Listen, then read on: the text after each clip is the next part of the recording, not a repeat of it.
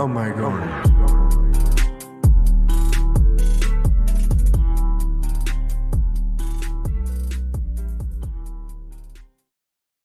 Constitution of the United States, and it's got everything, I think, but the last, uh, it's got the Article 26, Amendment 26 passed in 71. I think they're at 28 now. So this is an old book from like 1980. I think the last one was related. It's like what, like a payment to members of Congress, something like that.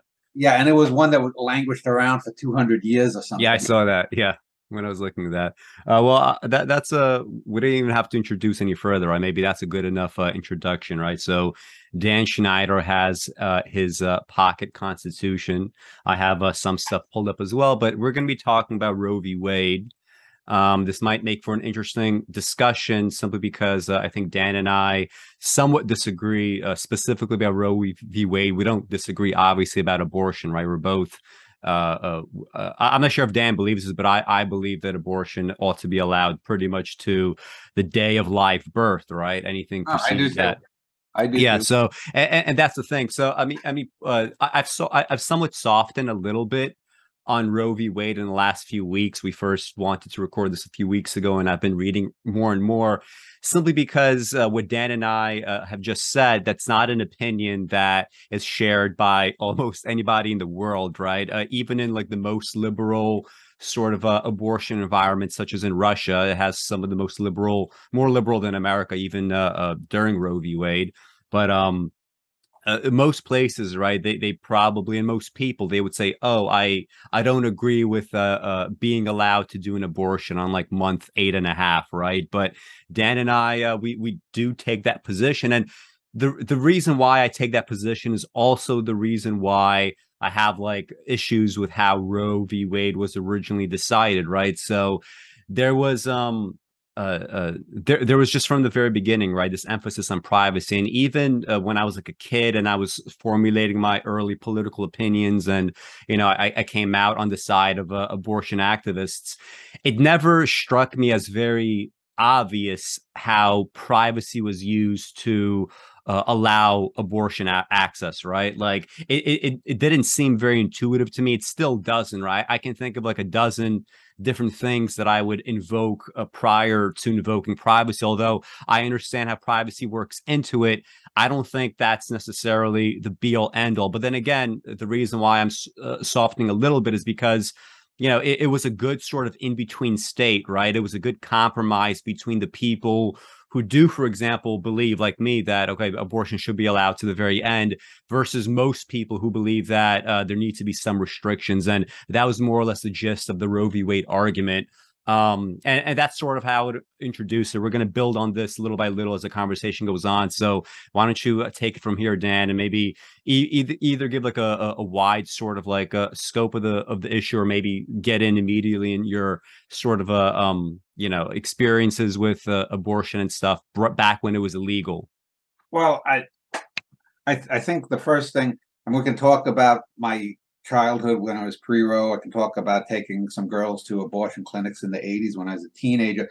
Can talk about the Bible and what it says. It doesn't say, not that it's constitutionally relevant. Can talk about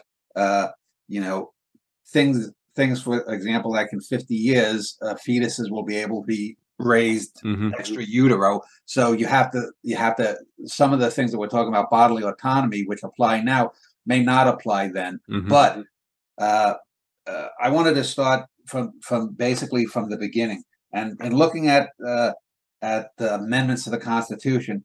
I think there are 6 amendments that clearly give a woman a right to an abortion, and we'll go through them. I want to just read them and explain them just simply one by one. The first is the First Amendment, and that was all the first 10 amendments were passed by Congress September 25th, 1789. And ratified by 3/4 of the states December 15, 1791. So Article 1, or Amendment 1, Congress shall make no law respecting an establishment of religion or prohibiting the free exercise thereof. And then it talks about speech, the free press. So right there in the first 2 clauses, the establishment of religion. When we talk about abortion, it is always under a religious context. There is zero medical, scientific credibility that a fetus and 98% of abortions occur before the first 12 weeks, I believe, or maybe it's the first 15 weeks. And all, if you could just Google, Alex, Google a photograph of any random woman and Google an 8 to 12-week-old fetus, and you tell me what the difference is between them. So the only thing there is a large portion of it is religious groups that claim that God somehow is against abortion regardless. Now, that's not so. We can talk about the one mention of the Bible, one possible mention. I've got the passage there. But so clearly it violates the religious freedom or lack of religion. If you're an atheist or your religion wants to allow abortion or has no claim on it, it violates number one. So the second one is let's take these piece by piece, right? Otherwise, we're just gonna have like a huge list to deal with after. So I was actually thinking, so like I knew Dan was gonna talk about the amendments, and I was thinking, like, would he talk about the First Amendment? There's the religion aspect. There's also the possibility of speech, maybe in some ways, like if only in the sense that like being forced to pass on your own genetic material. That seems very, very strange to me, right? And it's going to be the speech element come in now with states like Texas and Idaho wanting to track people and get their unencrypted information and whatnot. So that would also be a violation of free speech, and a clear violation. The right to privacy, for example, which we'll get to in a later amendment. There were no telephones, much less cell phones, much less texting, much less not even telegrams, not even telegraph when this was first ratified in 1791. So the idea that there was a right to privacy is inherent. And if we can say, and if the government can say that you need to get a judge to sign off to wiretap Al Capone's phones, for example, or John Gotti or whomever, there is an establishment of privacy there, and it's implicit within. But anyway, go ahead with what your point was. Yeah, so in terms of enforcement, right? Speech is part of it, right? We're going to probably see more and more of this, given how enforcement is going to play out in the next few years. But also, just the idea that being forced to pass on your genetic material, your genetic information, there's going to be, in the next few decades, speech rights codes and stuff like that surrounding just this passage of genetic information, whether or not, you have the right to this genetic information, what gets done with it. So I think that's going to become more and more obvious as time goes on. And it's medical information. The way the Supreme Court is doing it, they would if under Dobbs, HIPAA becomes invalid because the government can then go in and get your medical records or a woman's medical records. And, so I mean, it would invalidate the HIPAA laws. Yeah, and specifically on religion, the thing that really gets me about this entire conversation is I can imagine people saying, well, no, it has nothing to do with religion. I'm an atheist and I'm against abortion, blah, blah. Like there's definitely like a person like that out there.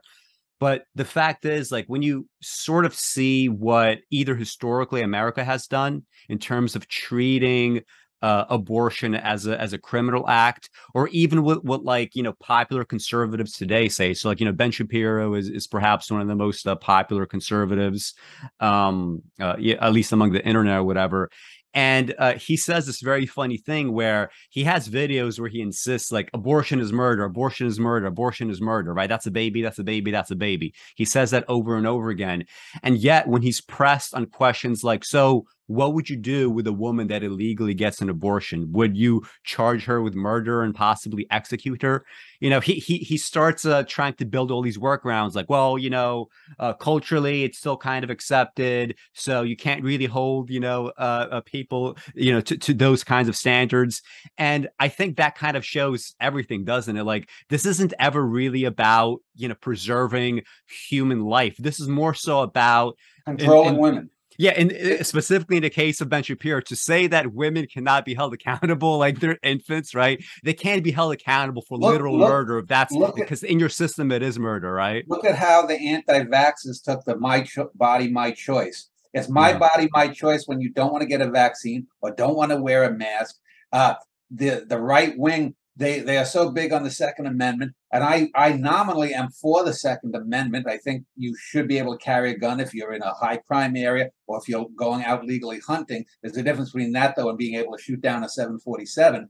But there is not a single man, especially not a single white man in this country, that would ever cede any part of their body to the government. If the government outlawed tattooing, Yeah. how many bikers would descend upon Washington, D.C. and raise it to the ground? It would make January 6th look like a party for 3-year-olds.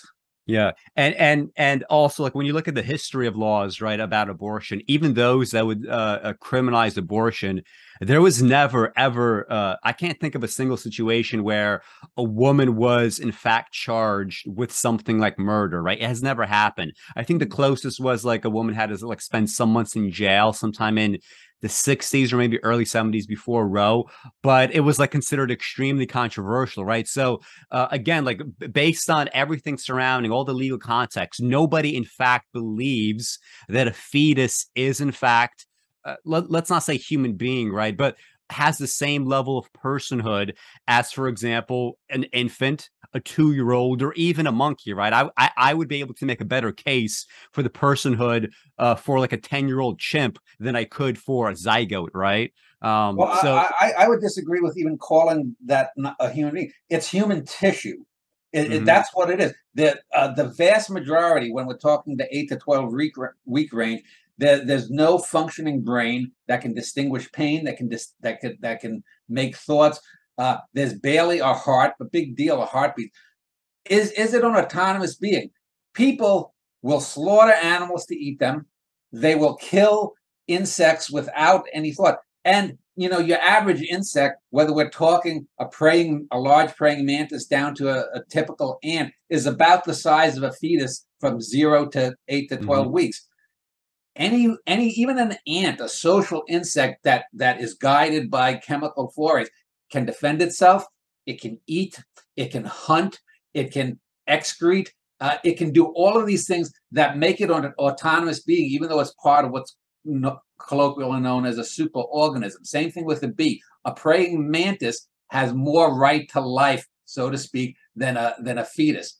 Oh my God, Dan hates. And that's literally true. That's literally true. In some places, if you kill a praying mantis, you might be fined thousands of dollars. That's not going to happen, right, if you abort a fetus. So that's literally true. Irrespective of what people might feel about this, it's literally true, and it has been, throughout history, in different kinds of, situations. But let's actually sort of keep in mind this personhood argument as later on we return to Roe, and then we just move through the end of these amendments. So, like, what's the next amendment you have? The next amendment that applies, as I said, number one was the separation of church and state, and the bulk, 95% plus, I would say, of people who are against abortion do so on religious, not medical grounds. Article 4, Amendment number 4, the right of the people to be secure in their persons, houses, papers, and effects against unreasonable searches and seizures shall not be violated, and no warrants shall issue but upon probable cause, supported by oath affirmation, and particularly describing the place to be searched or the person or things to be seized. Well, right there, the right of the people to be secure in their persons. If we talk about personhood, is a woman a person? Now, if we say they either are or not, if they are secure in their person, which means their physical limit. This is one of the places where the right to privacy is often pointed to. Are they a person or not? The only way that by reading that, when they say the right of the people to be secure in their persons, houses, papers, and effects, you could say their person or their body, their person, if you want to talk about it being a spiritual thing, but their effects, their things. What is more essential to personhood than someone's body? So right there, forget even calling it a right to privacy. It states it right there. The right of the people to secure in their persons and their effects. This has to mean their body. What else could it mean? I mean, we in 1789, 91, when this was proposed and ratified by the states, we didn't know about medical knowledge. They would, this is one of the things with the Constitution. They are using the language of the 18th century. We are now in the 21st century. If we were to rewrite this the way we, have now the new revised version of the Bible versus the King James version, it would read quite differently, and different words would be used. But right there, is a woman a person or not?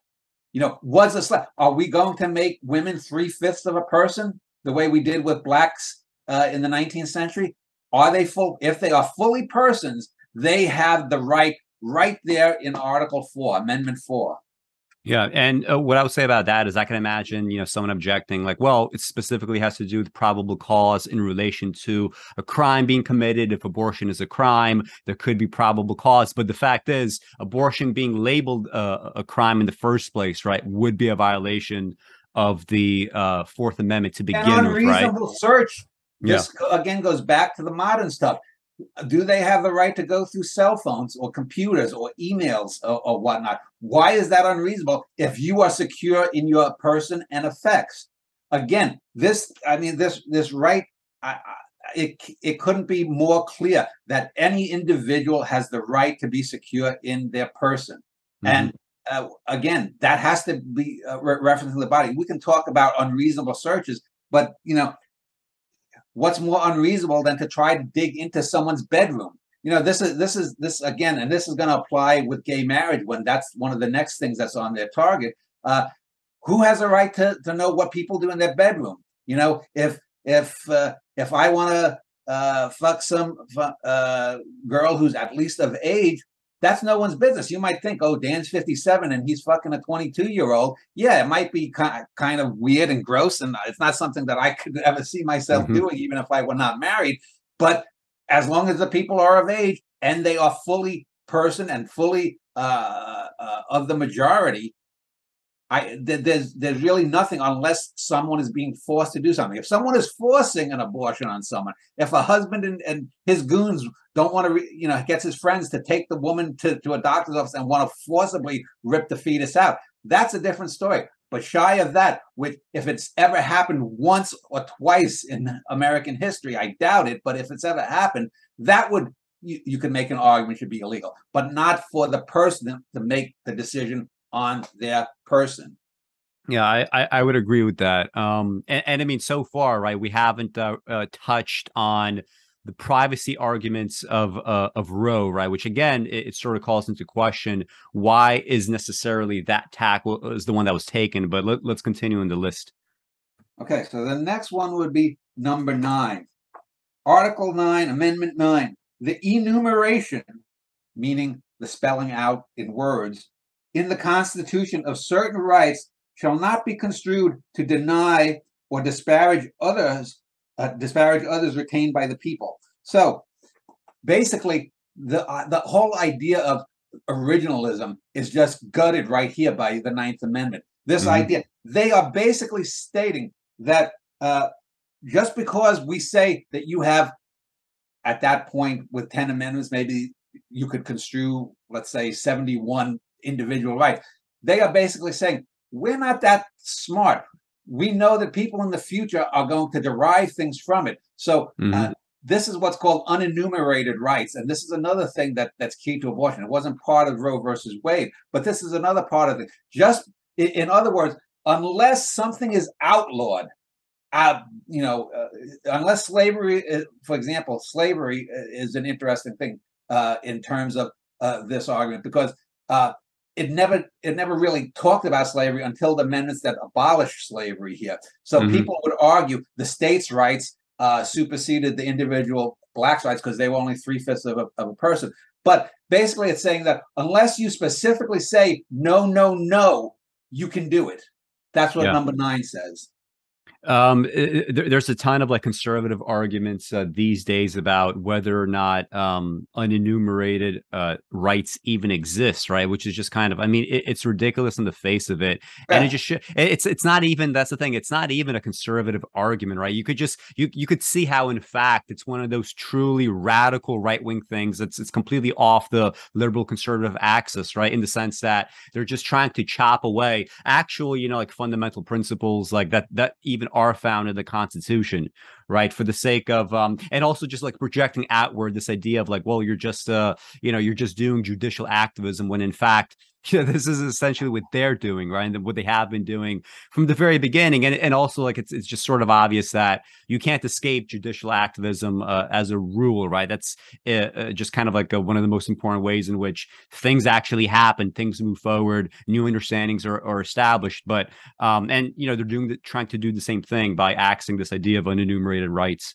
Well, number 9 basically states that the only way you could outlaw abortion is to get an amendment to outlaw abortion. Mm-hmm. You need to have what is it? The whole, let me see, First Amendment. So Congress would have to pass it in both houses, and then you need 3/4 of the states, which would be now what 3/4 would be 37, 38 states. Yeah. You need basically have 38 out of the 50 states, and that ain't going to happen. But again, it's right there. So I don't know if you want me to go on to the next one. Yeah, we're going on to the next. So Article 10, Amendment 10, the powers not delegated to the United States by the Constitution, nor prohibited by it to the states, are reserved to the states respectively or to the people. Now, this is an interesting one, and it goes to the use of commas. The right wing would state that not prohibited by the states, the powers not prohibited by the states are reserved to the states, meaning that the states would have the right to regulate it. But then it says, or to the people. So what are we talking about there? Are we talking about that the states have the right to outlaw things for their citizens, or the power? Because how you read it, you could take out these clauses and just read it, because nor prohibited by it to the states or reserved to the states respectively could be seen just as a qualifier to the powers not delegated to the United States by the Constitution or are reserved to the states or to the people. So that comma there, are we? I would argue, and a lot of people would argue, that what it's saying there is that the states can do those things, but those powers that aren't delegated are also reserved to the people, not the people of the states in a political sense, but to individuals. And because there is a comma there, the states respectively, comma, or to the people, there's an argument that we're talking about the people directly, individual voters. And keep in mind, in 1791, this was the foundation for the big argument that caused the Civil War: the rights of the individual versus the rights of the states. What the right wingers, what did the Confederates always say? We're for states' rights. But if we look at it, you can see that as being a pro-states' rights claim or a pro-individual claim, because the powers not delegated nor prohibited by the states are reserved to the states respectively or to the people. I would argue, since the whole of the Constitution is about individual rights, that it's basically stating that the states can regulate some of these things, like interstate traffic.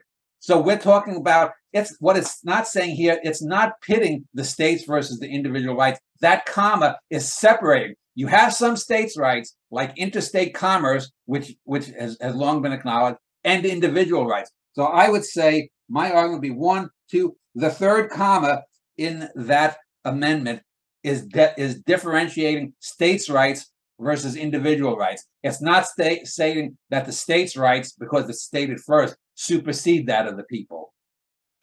Do you know off the top of your head whether in the Constitution the phrase "the states" has ever been conflated with like a phrase like "the people"?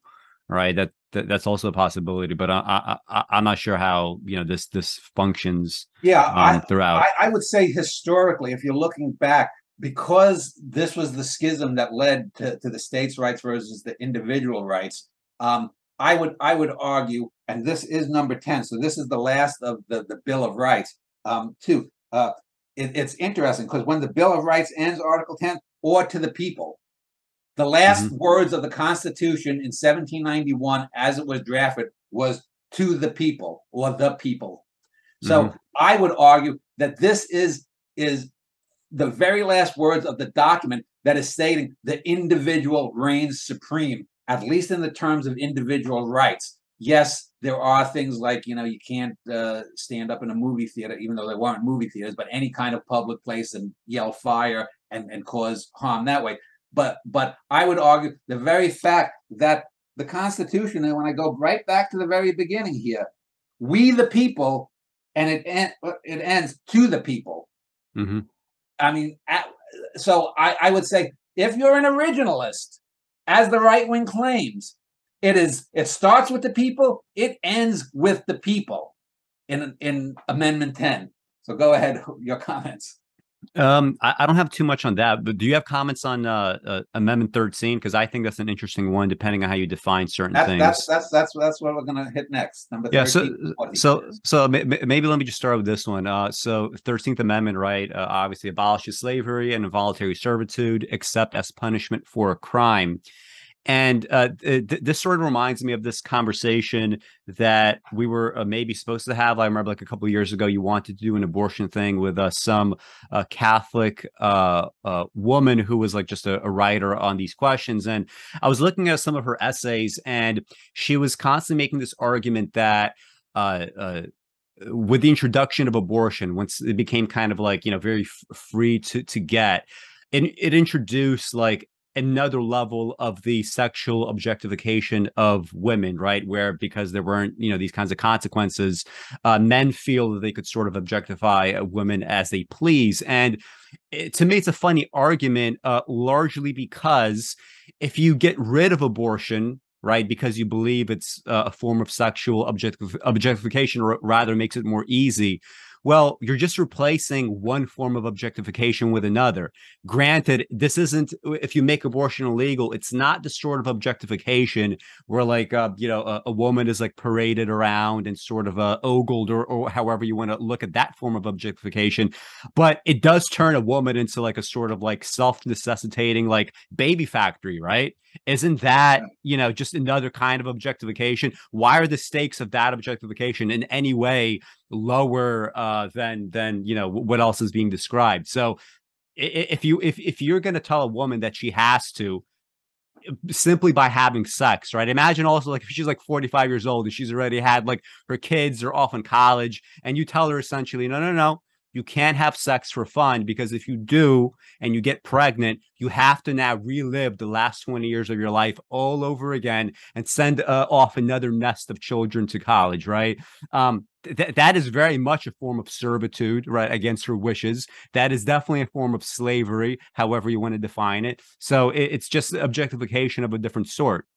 Well, it would be akin to quote unquote white slavery, forcing women into sexual slavery. Now, I have issues with a lot of that, but that's mostly outside the United States, so that doesn't really pertain here. But yeah, neither slavery nor involuntary except as punishment for a crime.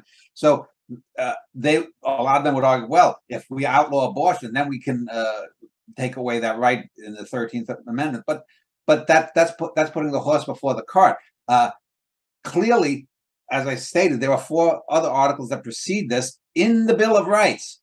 This I mean, even the old fellas, the founding fathers, 4 out of their 10 amendments, 40% of their Bill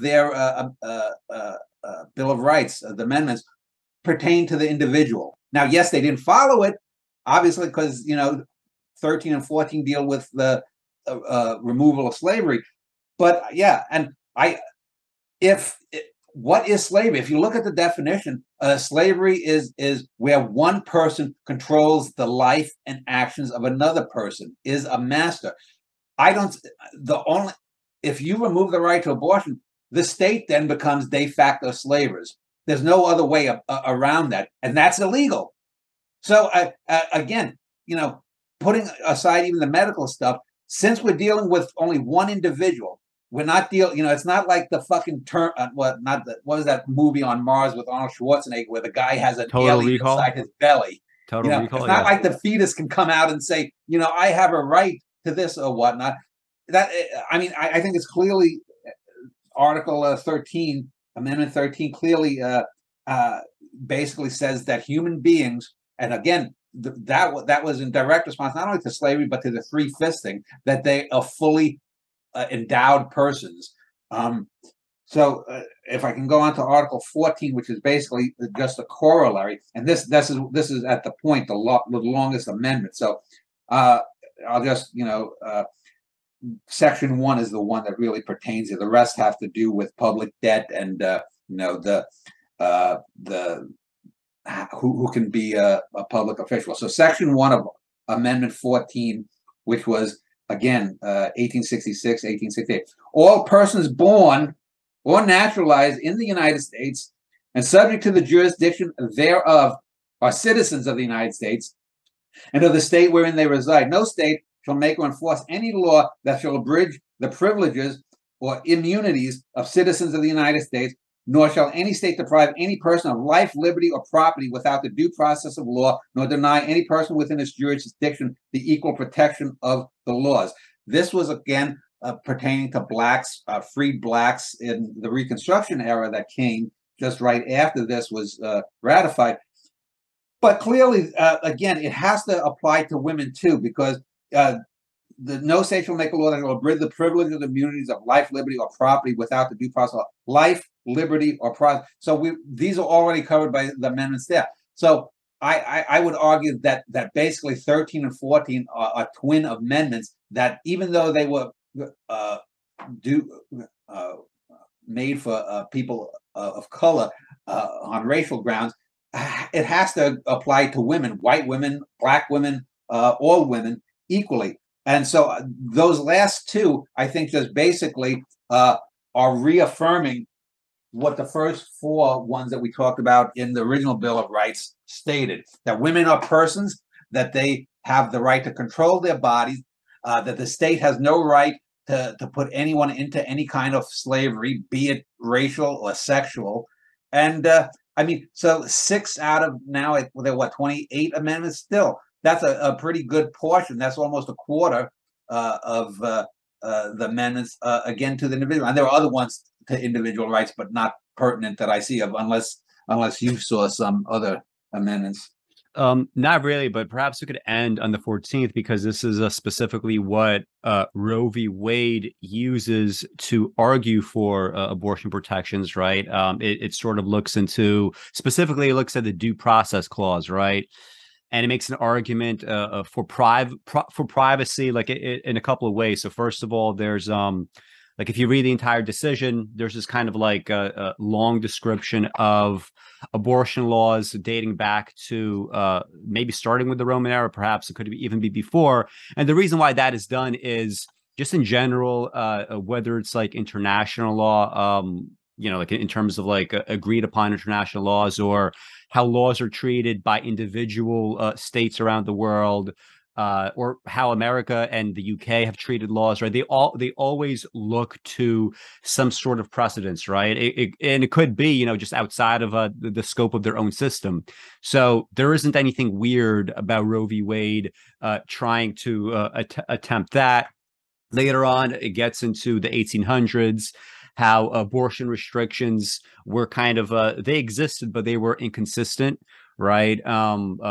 Specifically, the punishments, right, for abortions were never, ones of like, this is murder, right? So already from the beginning, right, we have the sense that abortion is clearly something very different from taking the life of, a newborn or like a grown man, or like what have you, right? But it rests kind of like almost wholly on the idea of privacy as it exists, or as it's implied in the 14th Amendment. And it doesn't really invoke anything like the part of the 14th Amendment for, what is the specific name of the clause? The Equal Protection Clause. There's nothing really about bodily autonomy. Roe does this thing where, on the one hand, it's it's trying to avoid establishing, this idea of personhood, whether or not, this is a human life, right? It's saying that this is kind of like the realm of perhaps science or philosophy. And yet it does establish like a trimester timetable, right? Where after, like a third trimester, you can't have abortions, right? Starting with the second trimester, perhaps like some states maybe could have arguments for, they basically have a right to not maybe get rid of abortion, but regulate how they're done, regulate some laws around it.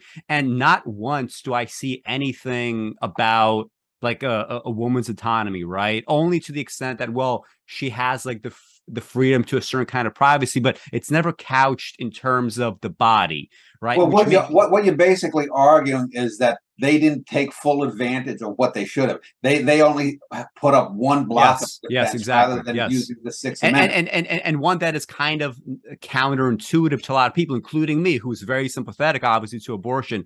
It still is a little bit counterintuitive to me to base abortion rights around privacy, right? And if people who are not me, I'm sure they feel this way even more. Well, see, I don't. I think the people who say that it was a bad law, even you'll get some what I would call, what they would call dino type people, Democrats, and name all, or even though I'm not big on Democrats, people who would say, "Oh, it was poorly argued." Well, no, I don't. I think there are plenty of cases that have been decided on one aspect of constitutional guarantees. So I don't think that's bad law. I think it would have been better had they tied this all together, because then you'd need a whole domino effect. And if you base it on all six of the types of ways you can look at abortion in these six amendments, then basically the Supreme Court would basically have to be. It would be obvious that they were rogue and didn't give a damn. Here, they're trying to be technocrats and whatnot. We know goddamn well that not a single one of these motherfuckers gives a rat's ass about rights. Certainly, the least of them, amazingly, is probably fucking Clarence Thomas. But you have to understand, and this is for people who might be viewing this outside the United States. 1820. Do you know the Dartmouth decision, Alex? No, what is that? That is the decision that gave corporate personhood. So the same courts that said that Negroes, black people, were only 3/5 of a person, they said that legally any corporation was a full person. I hope one of the things that comes, it'll probably take 10, 15 years to get abortion rights back to where they were. I would get the people who got the gay marriage rights. These people knew what they were doing. But to just blast them, it'll take that time to get this stuff back. And now I forgot my point, but go on. Yeah. So you mentioned the Dartmouth decision, how, corporations could be given essentially like, bodily rights. Right. But clearly they're saying that this is not so applicable outside of that. Right. Women clearly are not given that. And again, it's just one of those things where, given the way that it was decided, I definitely see like avenues for it being overturned, right? And it's not just me saying that. I mean, for a very long time, you had somewhat like liberal legal scholars or people like Ruth Bader Ginsburg. I think her quote was something like, "Oh, it was, Roe v. Wade is this law that's sort of like it's just ready to rot away." And part of the reason that, again, is you can, on the one hand, be a court and say that we're not here really to be in the position of like establishing personhood or taking it away, but then just kind of de facto doing that, right? Because someone else could come along and say, well, I disagree with this definition of person, which is, more or less kind of like what happened, right? That like in Alito's decision, what he was making a distinction is it's not merely like, it's not privacy for the sake of privacy. Suddenly there's something else involved, right? If you are involving a person, and the Roe v. Wade sort of did de facto establish personhood, even if they said that they weren't trying to. Well, if you have personhood now in this question, then privacy cannot merely be the thing that trumps everything. And I'm not sure if you've ever read like the Judith Thompson's A Defense of Abortion, but I would urge anybody watching this to read this like philosophical text. This was written before Roe v. Wade. And she basically is from the very beginning, just to avoid the argument, she is allowing for the personhood of the fetus, and yet she's giving a really great argument for why it wouldn't even matter. So personally, with my own arguments, when I talk about abortion with people, for the sake of the argument, I just concede personhood just to begin with, even though I personally don't believe it, simply because there's these other arguments you can make, right, for abortion that have nothing to do with this question. So I do think Roe had built within it the sort of like, it's the seeds of its own undoing, right? Which is, again, that's a pragmatic sort of critique. It's not a critique of abortion rights in general, right? Well, one of the things, the thing I wanted to mention that came back to me was, I hope that at the end of this process, 10, 15 years, whatever it takes to get abortion rights back, because I know people aren't going to vote third party, and you're going to have mealy-mouthed, wishy-washy, piece of shit Democrats like Biden and Pelosi and Schumer. But we absolutely need term limits, 5-year terms on the Supreme Court, and to just limit the damage that they can do. You have to have a 5-year limits on it. And I think if you say something at the hearings for your confirmation, and it turns out that you actually have opinions, so they absolutely could be impeached. I saw. I don't want to get off the topic, but I think that needs to be done. You need to have more. We have to. The idea of originalism has to be killed, because, as I quoted in a couple of the amendments, the founding fathers, say what you will about them, they were old, they were white, they had dicks, they were racist, they a good portion of them were slaveholders, but in their defense, compare them to what was going on in Europe at the time, compare them to the French, compare them to the British, compare them to the czars. They were liberals back then. They were liberal, and they were liberal enough, they were open-minded enough that even through all their flaws, they knew that people 50, 100, 250, however many years this country lasted, would be wiser, and there would be things that would come along. Remember, this was the beginning of the Industrial Revolution. Someone like Washington, born in 1740, and he died in 1802, 1806, something like that, lived 70-something years. He saw it would have blown the mind of his parents to the world that, gin, the cotton gin, this was a wonder thing. People don't realize how much life changed. These people they knew, even though Darwin didn't come along and publish for 60-some years, the idea of evolution was firmly planted in Thomas Jefferson's mind, even though he sometimes didn't believe it.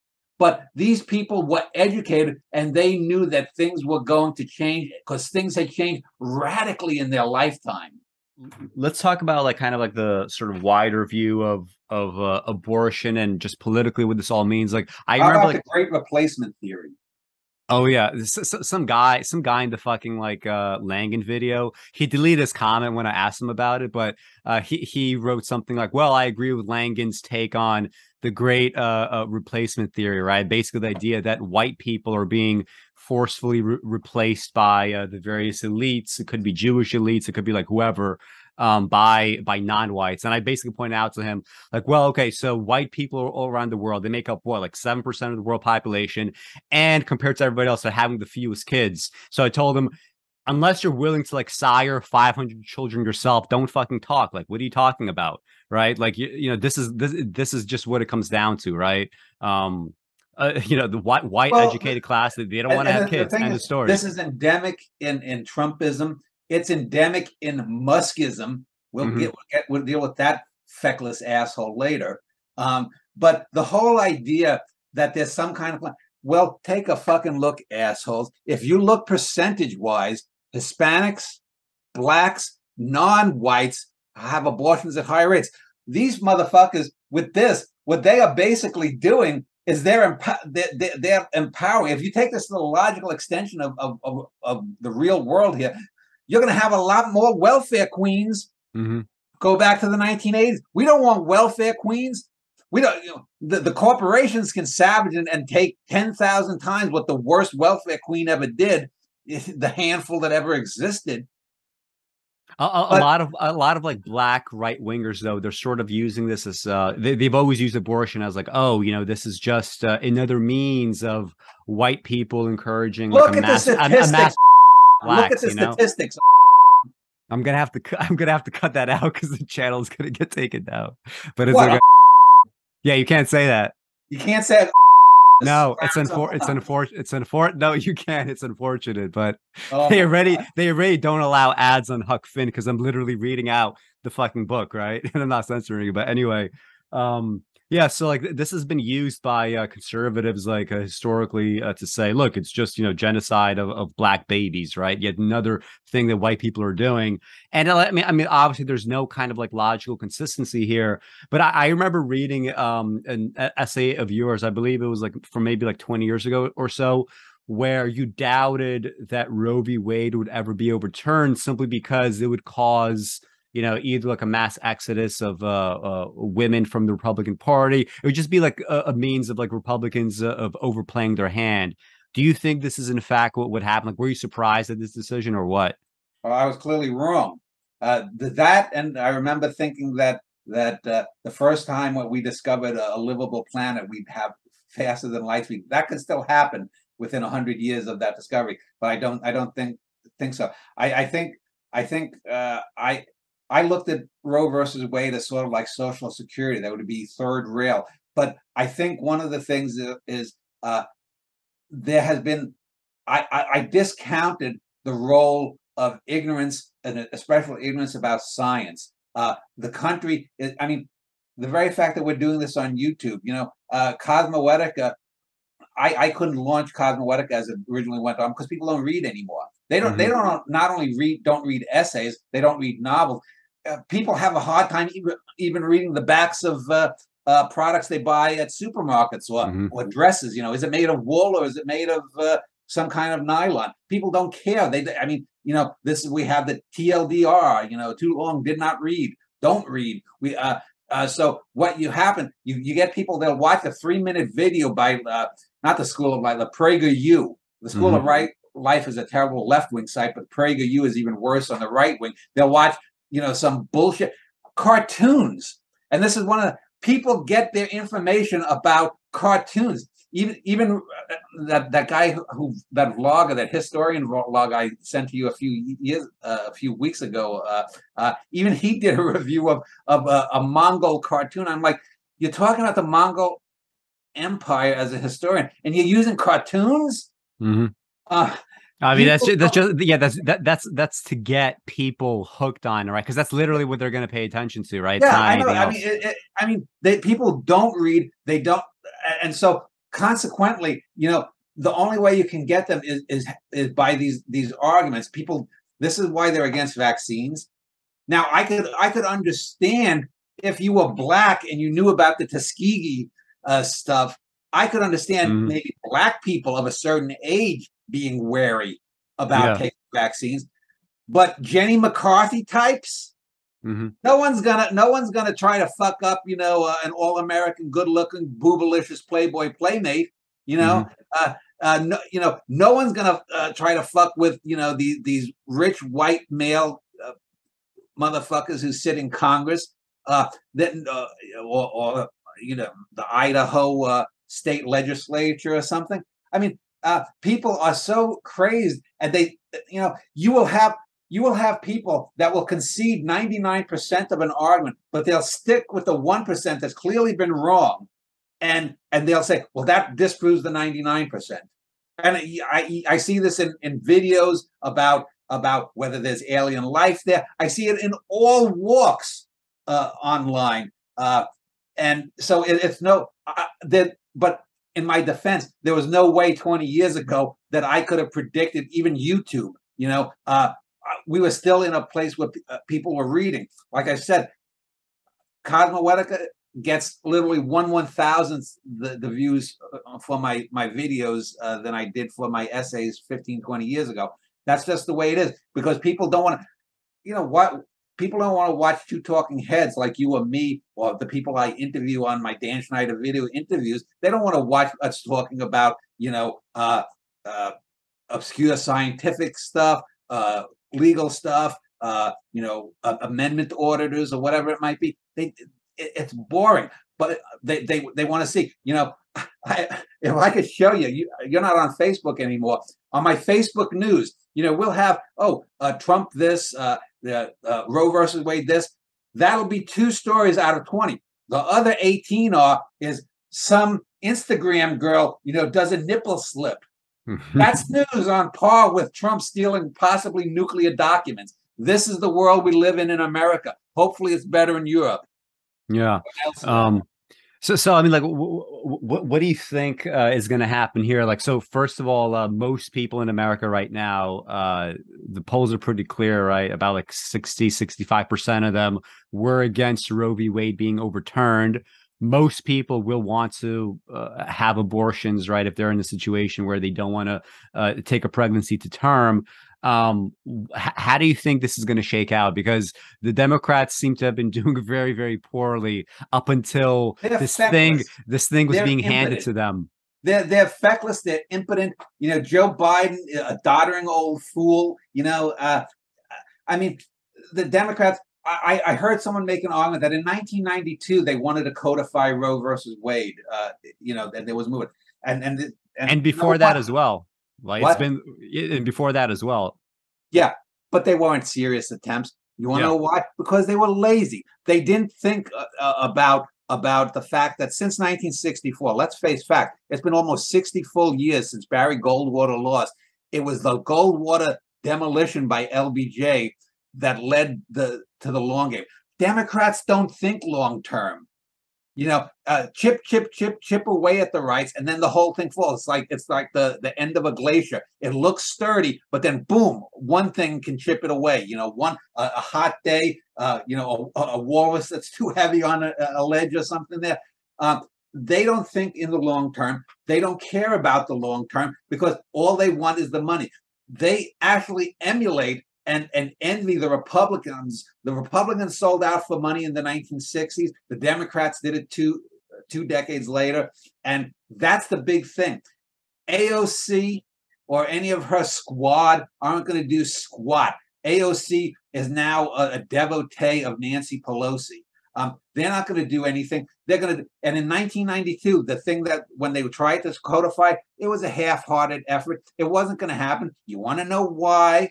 Because they knew that George H.W. Bush was still in office when they tried, and he would have vetoed.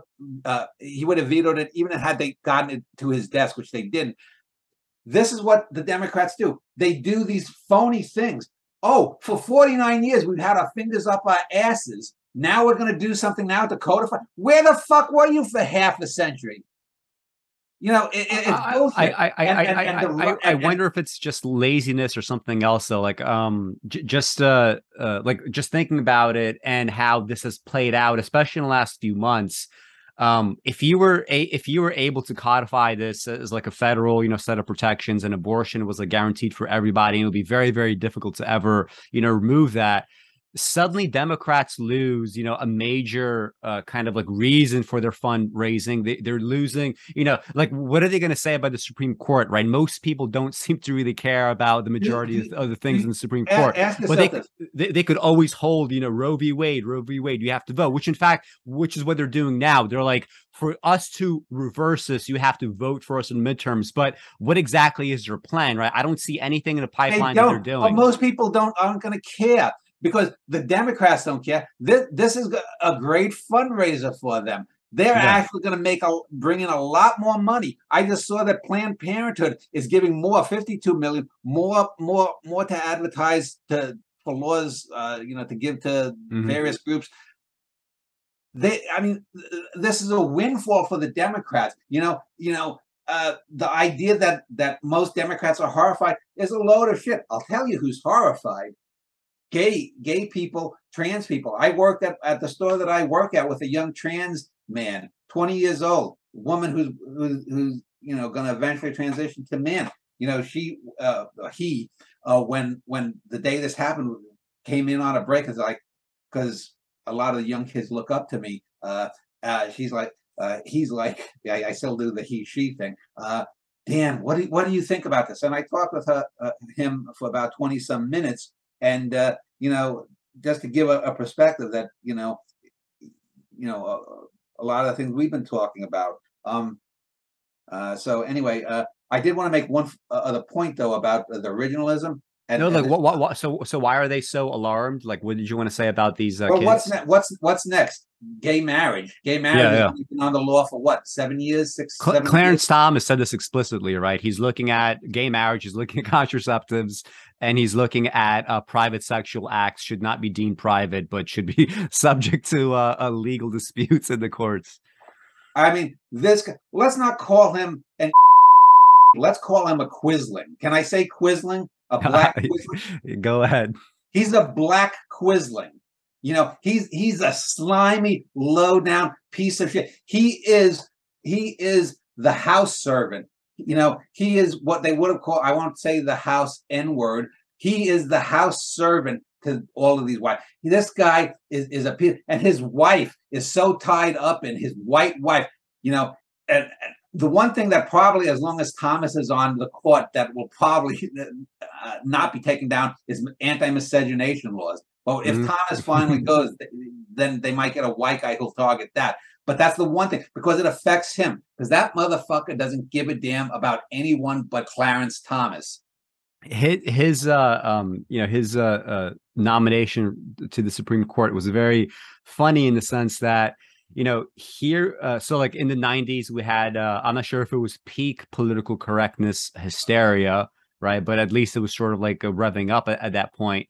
And so he was nominated, obviously, by Republicans, and he was sort of like universally seen as like at that point the least qualified would be Supreme Court justice ever, like in American history. But they undershot him with Brett Kavanaugh. Yeah. But Democrats could not go out and make that argument, because then it's sort of like, well, if you're the sort of like affirmative action party and you're saying that this is essentially an affirmative action pick, right? So it was a funny situation. And I'm sure Thomas knows he was nothing but a token. He didn't care, because he got a lifetime appointment. He got to be known as the second black justice on the Supreme Court. Who gives a shit if I can't believe that he doesn't realize how he's being used. He just doesn't care. But I mean, he gets to be a celebrity, right? Yeah. Before I forget, I wanted to say one other thing about originalism that I pointed out. So if we were to be originalists, there's no reason for the Supreme Court to do anything. The only thing the Supreme Court was established to do by the Constitution, and it's not even an amendment, was to review capital cases and other laws and decide which one won. It's appeals of that kind of law, not constitutional issues. 1796, the Supreme Court gave themselves the right to judicial review. Along with the corporate personhood thing, this is a very important thing, because judicial review, this was not done until 1796, 8 years after, 20 years after the founding, but 8 years after the Constitution came into being. So all of this stuff about originalism, if you really want to be an originalist, you have to wipe out any constitutionally related claims that the Supreme Court has dealt with since 1796. So it's so important is that originalism is total bullshit. It is bunkum. It has nothing to do with what the founders wanted. They knew, the founders, the original intent was a wide and growing and encompassing, as they would say, a living, breathing document. That is American originalism. And it's embodied by the very fact that the Supreme Court recognized that by giving themselves the power to recognize rights and other things and decide judicially. So that's another thing when people say that abortion isn't mentioned, and the originalism, we have to do this, that, whatever bullshit. originalism is total bunkum, and it's a total non-starter, and it's just bullshit that the right wing trots out, and they'd have no legal and no even grammatical basis for it if you read the goddamn Constitution. Yeah, I mean, so like in general, like so much of this, I mean, I agree with the general thrust of the comments that all of this is just the means of controlling the body, right? There's like there's no to get back to Judith Thompson, right? Her thought experiment in the philosophical field was imagine that you wake up one day and you're hooked up to a tiny violinist that needs your body, right, for like 6-9 months to survive in order to go on and do these like wonderful things later on in life, right? So it's kind of funny how she sort of takes upon some of the conservative assumptions only to do away with them down the road. But anyway, the point of that thought experiment is to say there's no analogous situation where you would allow anybody, even if it's to save someone's life, that you would force someone to use your body for those ends. And the example that I often give is, let's say that you're hanging out with a group of friends and you do something irresponsible, right? And the reason why I'm saying irresponsible is because conservatives say, well, if you have irresponsible sex and you have and you get pregnant, right, you have to deal with the consequences. Well, let's say you have a few friends over and you decide to do something irresponsible. You have like a sword hanging off your wall, and you decide to take it off the wall and start doing all kinds of crazy shit with it, knowing full well that you could hurt someone, and you end up slicing, one of your friend's kidneys open. And the only way that friend, right, could get a new kidney is if he takes yours. There's no court in America, or most places in the world for that matter, that would say you have to be tied down and your kidney has to be removed to make good on this, irresponsible act that you committed, X time ago, right? It would just be considered totally ridiculous. And the idea that this happens specifically, to a woman, and this is why I would go back to this idea of the equal protection clause, right? It's not enough to say, well, women just happen to be the ones that have to bring pregnancies to term, right? A woman also, needs to work like anybody else. A woman also has a body like anybody else, right? It seems to me that equal protection under that sort of rubric, right, would demand at the very least, like this idea that, well, this interferes with your job or anything for that matter, right? It's a violation of equal protection. And just the whole idea that a Roe never really even cared enough to take those arguments on, right? It just seems like a wasted opportunity. And I do think it helped sort of undo it. Although, of course, like there would always be a pretext, right? Conservatives or rather right-wing reactionaries would always seek some kind of pretext, right, to overturn something like that. So they just had a little bit of an easier time, I think, here compared to alternatives.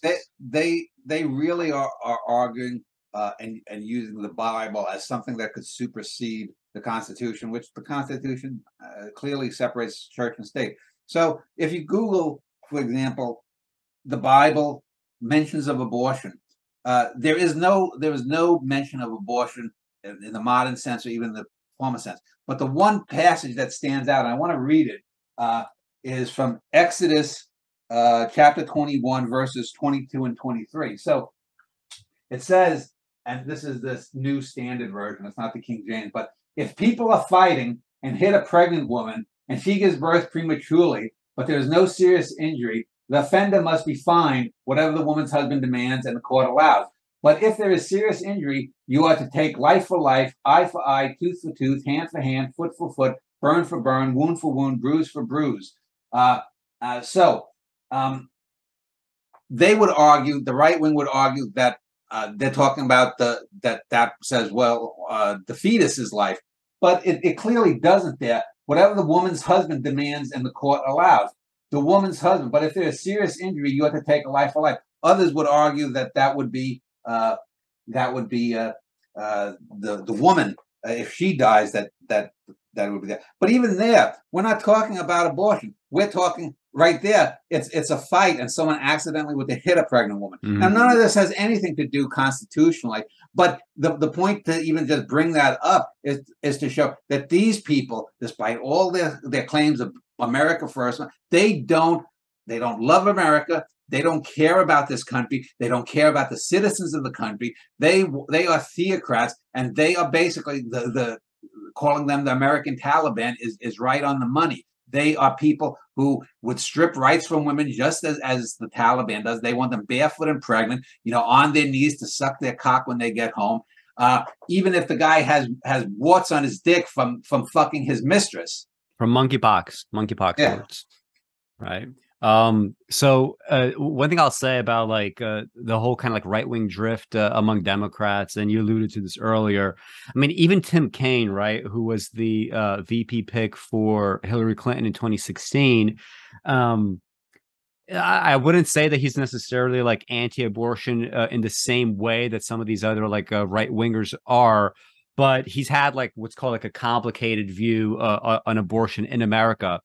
And if you're a Democrat, right, and you have this like chronic willingness to sort of see this right wing drift, and you're not putting your foot down, and you're sort of allowing it to happen, like you're always going to go at the pace of whatever the radical party is. If Democrats were the radical party back in the 30s and 40s, well, guess what? The Republicans had to sort of tag along the way, right? Eisenhower did a bunch of social spending and public spending that would be considered unthinkable now because Democrats were doing it, right? You had no choice. The 1956 Republican convention platform is far the left, not only for the Democrats, but it's probably on par with the Green Party. Mm-hmm. Yeah. And it makes me wonder, like, what is the best sort of historical analog, or rather international analog, for the Democratic Party now? Like, when I look at historically what happened in Israel, for example, between the Labor Party, which was like ostensibly became started as a socialist party. The first president of Israel, Ben Gurion, was he called himself a socialist, but little by little, right, there was no distinction between what one party to the other would do in terms of like their treatment of Palestinians, to the point that right now you have the Labor Party more or less doesn't even exist, right?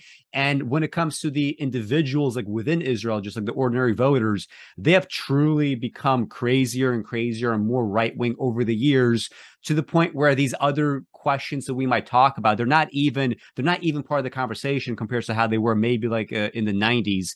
And I see perhaps something similar happening to Democrats, right? Maybe some of the numerical supremacy might be a cushion against this, but with this kind of right-wing drift and Democrats just totally not taking any positions on things like, a minimum wage, right? You had that opportunity. 8 Democratic senators voted against it, which makes you think, how many other Democratic Party senators are there that would vote against it if they knew that there was any chance of it passing? It was probably closer to like 12, 15, or even something like 20. Who knows?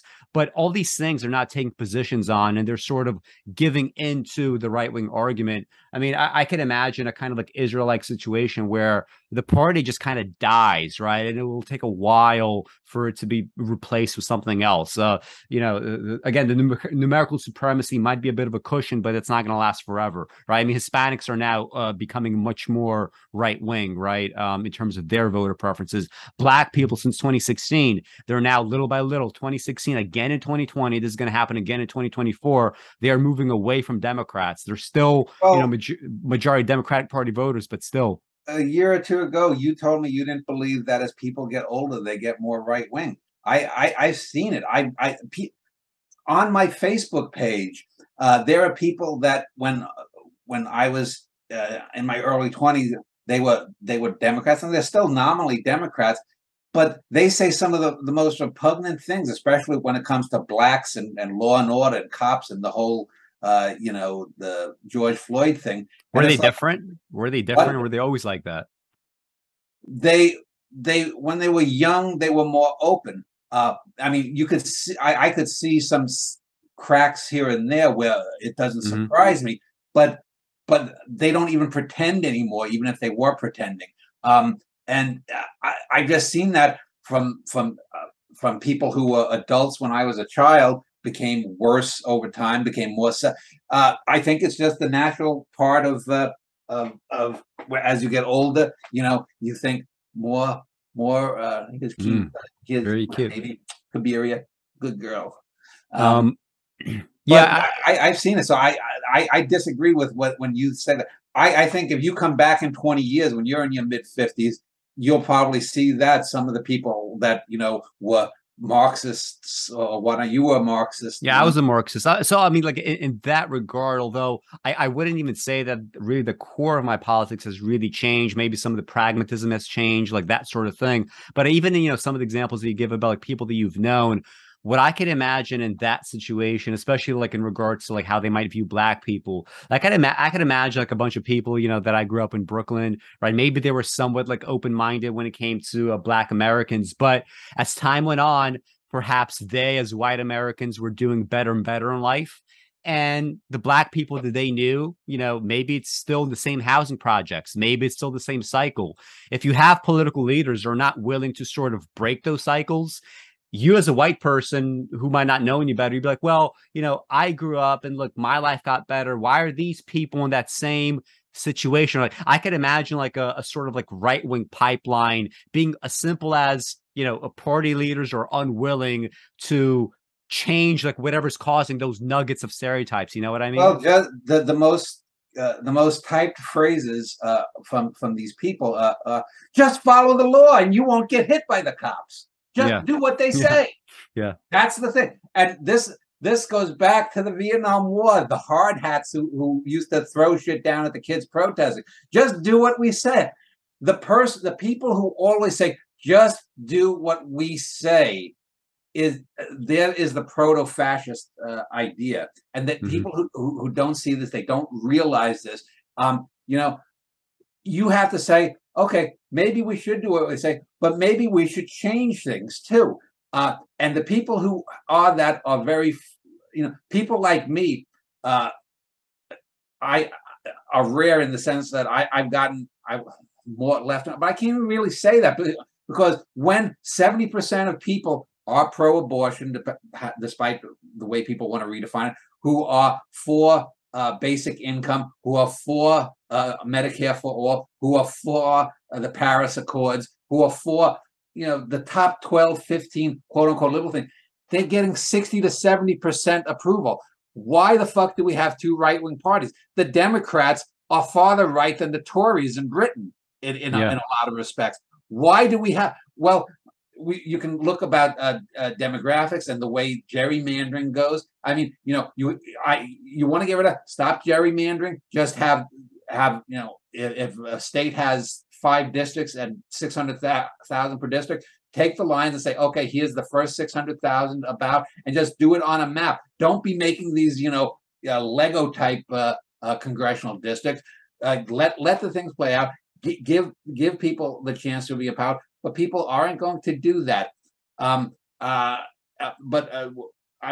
Let's talk also before I forget about the pre-Roe stuff and so like I mean like specifically for people that don't know, like I think Dan's unique contribution here would be the fact that I mean he was around, right, pre-Roe. He had a kind of like rich early life among gangsters, and he saw prostitutes getting abortions. He saw like failed abortions, right, and every kind of like spectrum in between. So why don't you talk about some of those realities and maybe some of the realities that will start coming back, right, with this decision?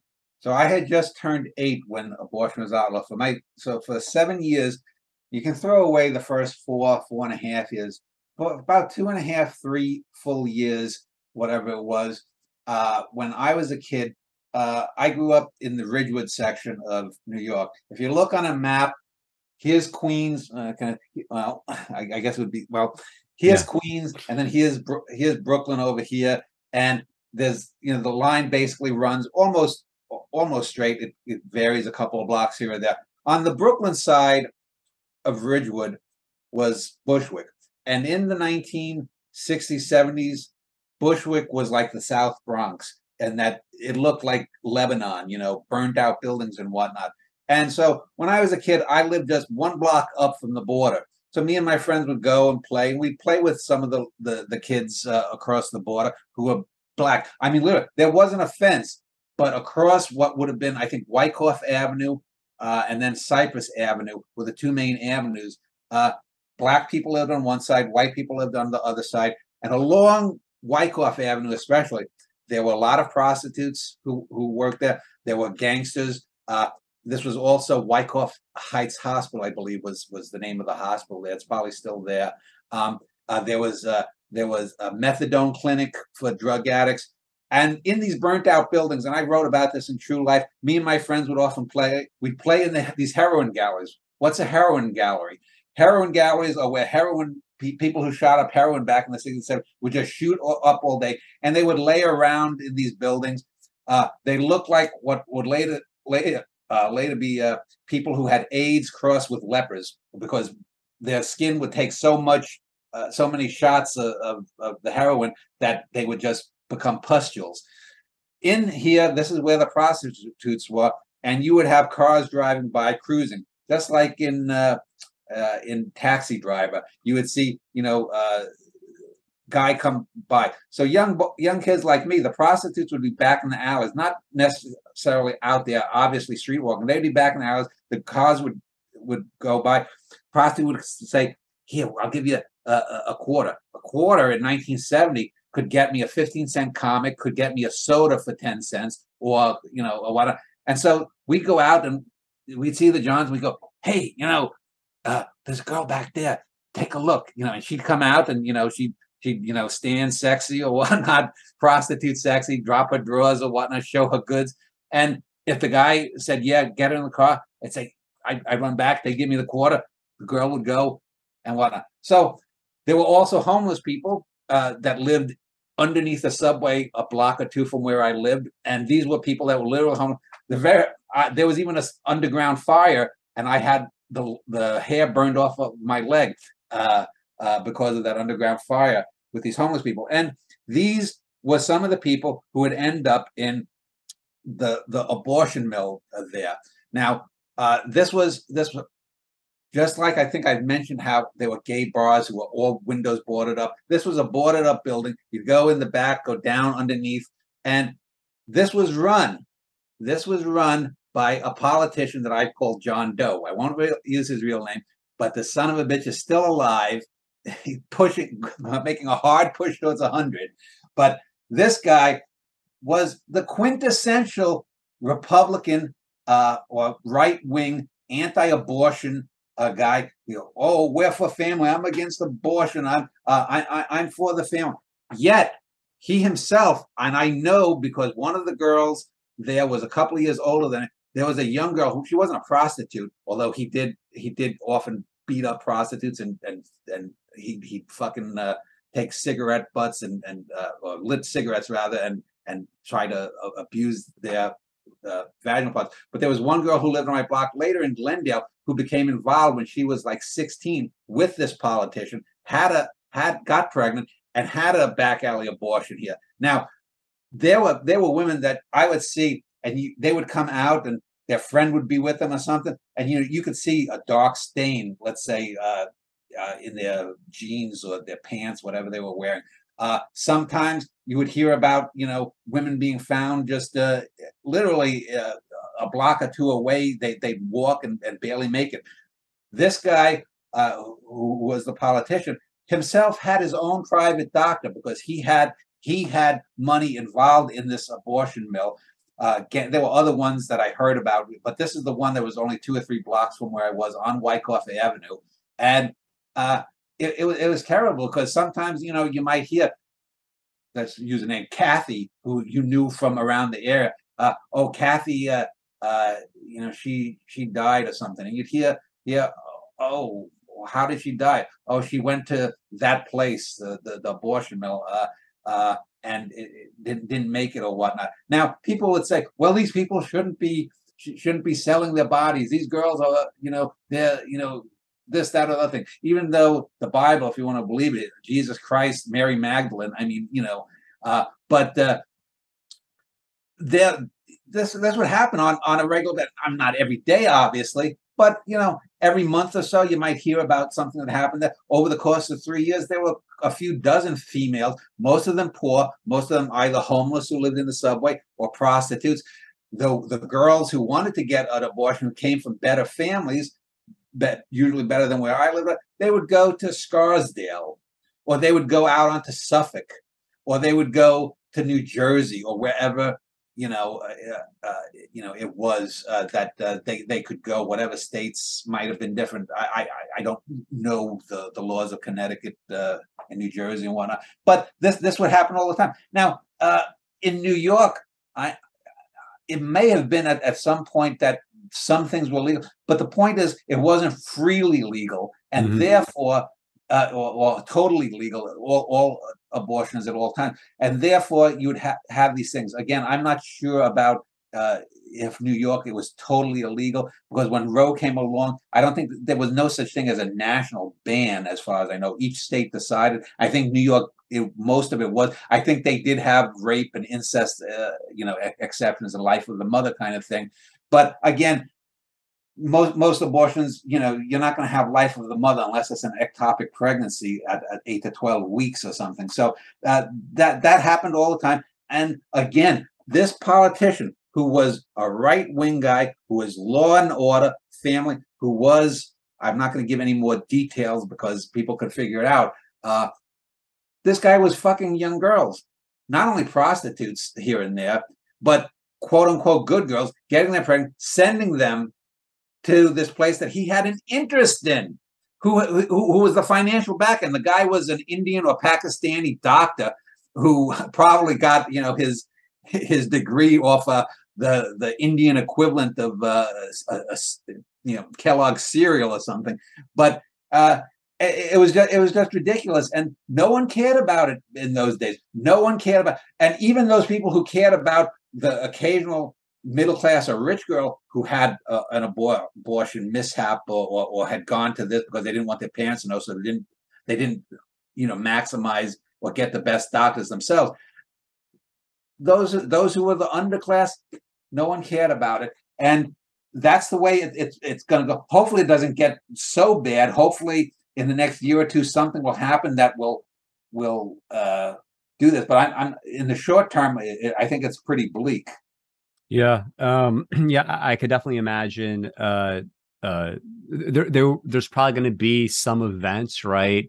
Like people don't really tend to pay attention all that much until, like we mentioned before, like if you have like a boxing ring, or like with like a between a woman and maybe like a former male, right, that's transitioned, you're gonna get some sort of situation eventually where there's gonna be a literal like death within a boxing ring or whatever it might be. And people will take notice then. They'll be like, okay, well, maybe we should reconsider, maybe readjust some of these rules. You're probably going to find, especially now, since like information is easier and easier to come by, you're going to get a couple things happening. One, you're going to have examples of women dying, right, due to botched abortions or whatever it might be. And the secondary part, and I think this will be kind of like funny to see, you're probably going to get a ton of politicians that are like very kind of like vocally anti-abortion. They're going to get entangled with like mistresses. They're going to be entangled with abortions in their own lives. I've known people, that worked in abortion clinics that were being picketed or whatever, being protested by various right-wing activists. And like a week later, right, they'd see some of the girls that are out there coming for their own abortions, right?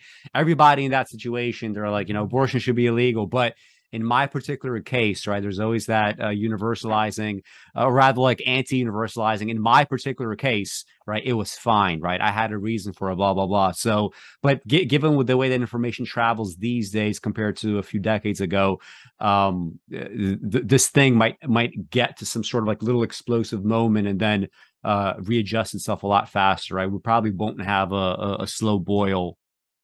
I gave you the pre-Roe thing. Then for a number of years, I had moved to another neighborhood in '74, a year after Roe, and that's actually in the late '70s was when the girl who the politician had impregnated. That's when that happened. It was legal to have an abortion, and he forced her to. And I don't believe she went to his clinic, but I mentioned before in my writing in when I was in the Hispanic gang in high school, there were a lot of prostitutes that came and went, but there were two of them that were friends. One was named Migdalia, and the other was named Carmen. Migdalia was a little bit older. She was actually quite beautiful, ethereal looking Hispanic girl.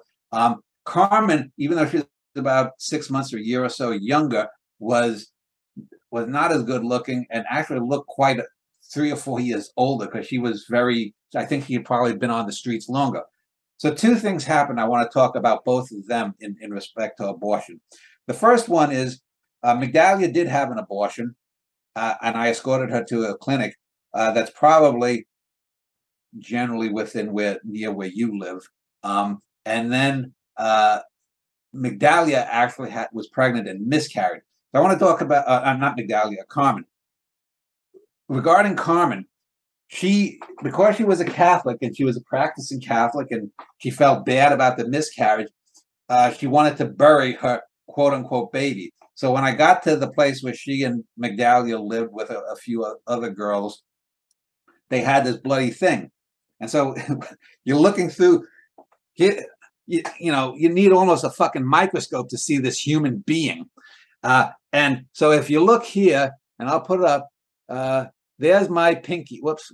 What the fuck? No, it was there. Yes. Yeah, there's my pinky nail. That pinky nail was probably not only the fetus, but because inside the red blotch, you could see an almost black thing. And that's what the fetus was at that point. So it's probably, again, the size of an insect, a small bug, if that. And to bury it, what are we going to use? Well, we use a fucking Coca-Cola bottle. So I remember taking my finger and jamming the fetus in there, putting it up. We went to one of the Rockaways. I think it was Far Rockaway. We took whatever train goes to Rockaway. We walked. We went on the beach. The girls did their hosannas, the Catholic bullshit, and I buried it. And my point to bring that up, even though it wasn't abortion, is look at your fucking pinky nail. How many fucking human beings that are half an inch long are there? Have you ever had a good discussion with a half-inch tall human being? Have you ever grown affection for a half-inch tall human being? No, because they don't have the ability to talk. They don't have the ability to reason. They have no cognition. They have barely any functioning parts. Putting aside the idea that they are a part of the mother's body, which when we end this, we need to talk about 50 years from now when that happens, fetus can be raised extra utero. But the second thing, Migdalia. Now, Migdalia, she had an abortion, and amongst many things, this probably led to her death, although I never saw her body. She was forced to have an abortion. She would have had it herself, but her pimp. And before I play into the Jodie Foster stereotypes, I'm pro-sex worker. 5 to 10% of prostitutes in America have been streetwalkers. The other 90% have been invisibly hidden. So I'm not begging that, but this guy was a son of a bitch who forced her or made it clear that she needed to have an abortion. So we went to this place, which was a medical building. Again, as I said, somewhere near where you reside now. And I remember I walked her up and I think I borrowed someone's car. We didn't take the train. I think I borrowed someone's car, or someone drove us there. And we were dropped off about 3 or 4 blocks away so that they couldn't get the car license number, because this is what these motherfuckers did. They would get the license numbers of cars and then find out where this person lived and harass them. Now, it wouldn't have mattered in this case because this was someone else's car. So we're walking there, and there are these people, holding the things. There's barricades there. This is 1981 or 82. I was 16 or 17, and I probably walked 6, 7 times, no more than 8 or 10 at the most, maybe only 4 or 5. It's hard to remember, but I remember Migdalia's one because I was closer to her, and also this was where the incident happened. There's this big, corpulent, fat fuck, white guy, probably at the time 42, 45, probably younger than 50. And they're all chanting their bullshit, they got the signs. And you had to go up about 7 or 8 steps to get to the door. And as we're coming, someone is that they missed us, but they're like tossing like ketchup, onto the stairs. The fat fuck comes up thinking he can intimidate him. Now, I'm not trying to sound like I'm Jean-Claude Van Damme, but one of my best shots when the guy came up there, I remember just sticking out and boom, and just hitting him. I guess it was in the solar plexus or maybe the upper chest, and the fat guy was like Humpty Dumpty, just a round piece of shit. And he fell back down the 4 or 5 steps onto his ass. And we went in an hour, 2 hours, whatever it was later. The sun, it was the procedure itself was perfectly normal. There was no complications or whatnot. We're coming out. They're still there. And I remember when I and she walked away, there was a silence. There was a kind of like, oh wait, let's not get, because even though I was only a teenager, they saw that I fought back against them, and this is a lesson to be learned. Everyone says never again. The whole Holocaust thing, even though many genocides happen, never again. It'll always happen again unless you stand up, and you have to stand up against people who want to take your rights, people who want to intimidate you, people who want to commit whatever crimes they have in their mind to you. If you stand up, people will take notice, because unfortunately, we still live in a world where violence is the universal language. It's an unfortunate thing. It's not something that I'm saying to say, oh, I stood up against these stupid son of a bitches. But look at the Democratic Party. They are, I call them the Vichy Democrats. I call them collaborationists for the last 40 years, not only on abortion, but on all things pertaining to civil rights.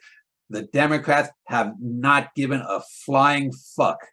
And if a 16, 17-year-old boy like me, who, I wasn't that big, I wasn't that strong, just stands up and says, no, that's not going to happen, it's not going to stop the whole movement, but it will put a little bit of fear in them.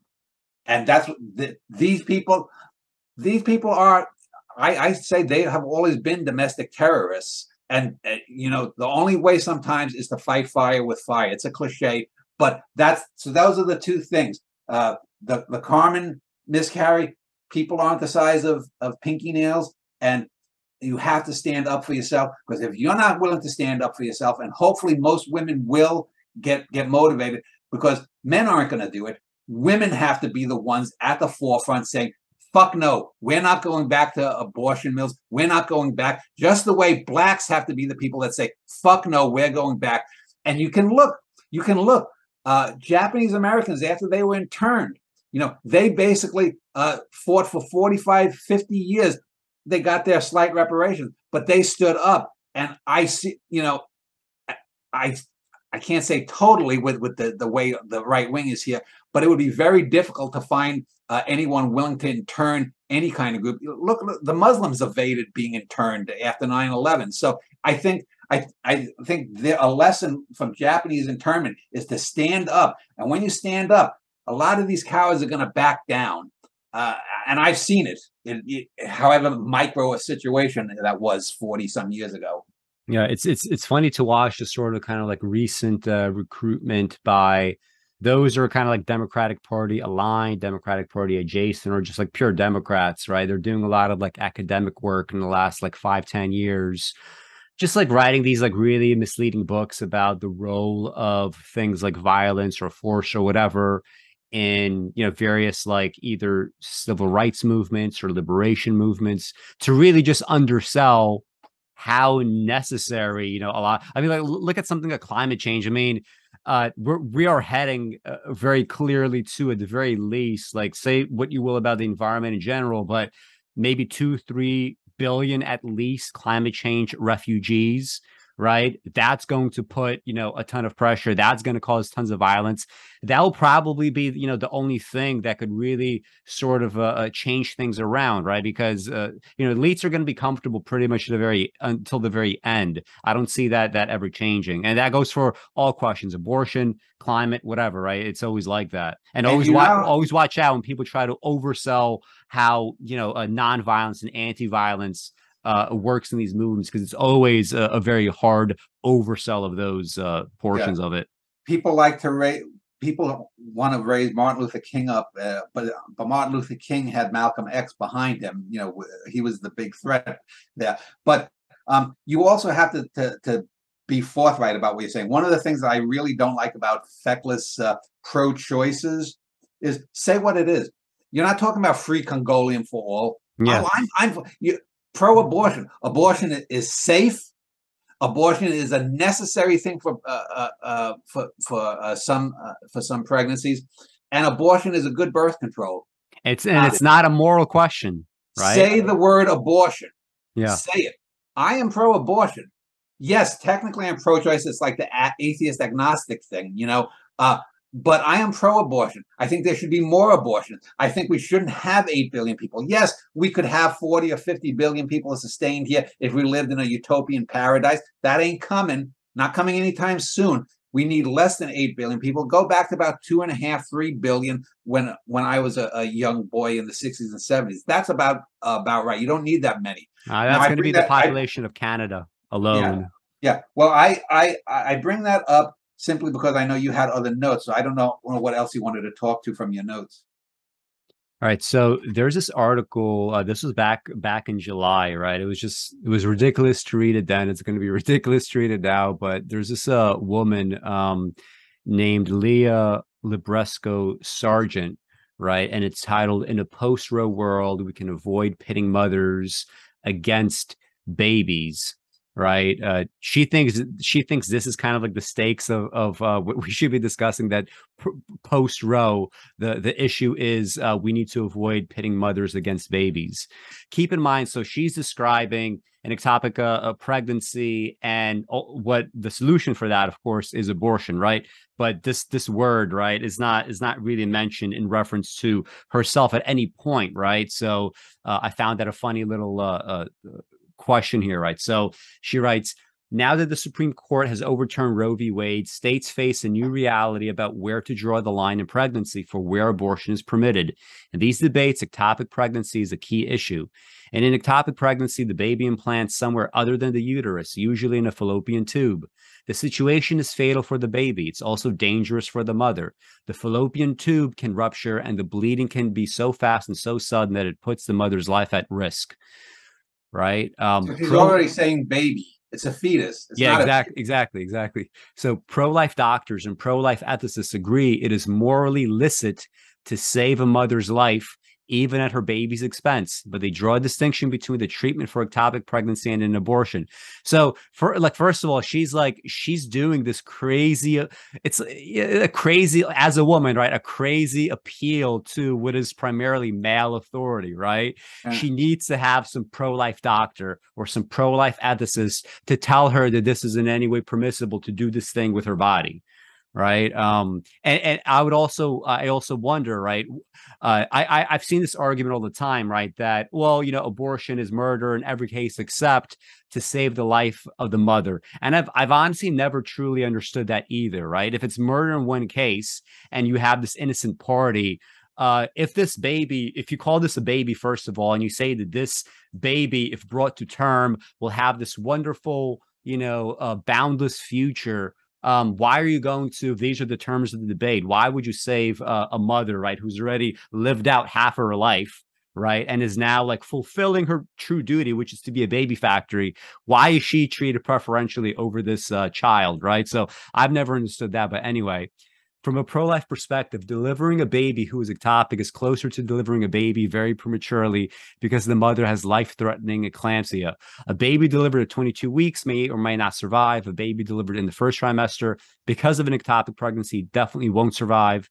But in both cases, a pro-life doctor sees herself as delivering a child who is as much a patient as the mother. So this is the core of her, like, pitting babies against mothers argument, right? When she goes and she gets her own abortion, she wants to be seen by a pro-life doctor, right, who says, this is your child. I'm going to maybe pray over your child. I'm delivering your child, and you will get to see your child, right? This is not some sort of virus inside you that needs to be killed off.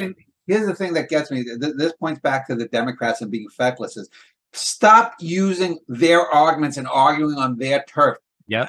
Okay, I'm not going to argue with an anti-abortion person and call them a pro-lifer. You're not pro-life. You're anti-abortion. Again, just like I am pro-abortion. You're pro-abortion. I'm anti-abortion. I'm not going to accept your bullshit, whether it's on abortion or whether it's on whether God exists or not. Okay, I'm going to talk about what we know scientifically or empirically or materially. I'm not gonna argue. I've had arguments with people. I was talking about with a near-death person, and I had quote unquote a near-death experience. But I'm smart enough to know that I didn't see God or I didn't see it within the thing. But even if I had seen God or something, that I really wasn't seeing God. It's something that comes from mind.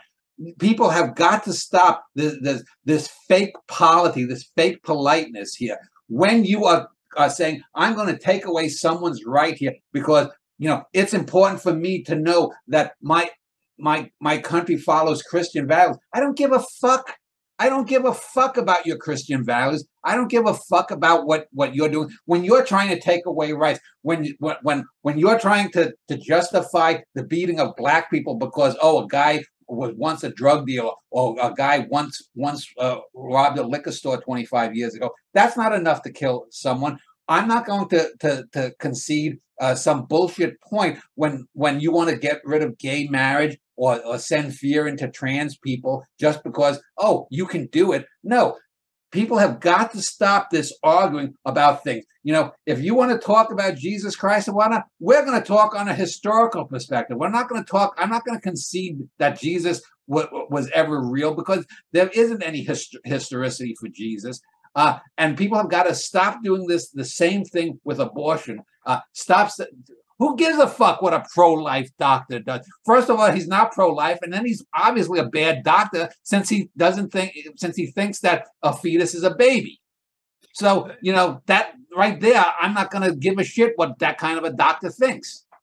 Think about how highfalutin, some of this terminology is. Like the anti-abortionists get to call themselves pro-life, right? Which, who could possibly disagree, Dan, with being pro-life? Who's against life? Whereas, if you're for abortion, you're relegated to this totally what would you think about abortion if your mother aborted you? This is the kind of I wouldn't be here. I'd have no thoughts. I remember one time dating a conservative Catholic girl when I was a teenager, and she was like, I used to be on the fence about abortion, but then one of my best friends told me that her mother thought about having an abortion when she was pregnant with her, and I was like, oh my God, I wouldn't have the chance to ever know my best friend. She thought that was like a legitimate argument against abortion. So where are we? So a pro-life approach to ectopic pregnancy. Like, what a weird phrase, a pro-life approach to abortion. That's literally what she's saying. A pro-life approach to abortion, because this is the solution to these pregnancies. It's not anything else. It may countenance. Look at that. Yeah. It may, iffy, and then countenance using a very biblical word. This is the kind of person who probably thinks they're a liberal when they're 25, but she'll come out as at 45 or 50 as being on the right. So she's talking. So like the end of it, she's just talking about like a doctor coming in, expressing his condolences. Well, I mean, this is just like ordinary bedside manner, right? But the thing is, she's not talking about doctors here. Doctors need to cultivate a better bedside manner, right? This is obviously true, right? Doctors are often very bad at this, but this isn't what the article is about. The article is just kind of like a way to whitewash, right, her own abortion, right? And I'm using whitewash in the kind of sardonic sense. I don't believe she had an abortion. It sounds like there was a miscarriage, I thought.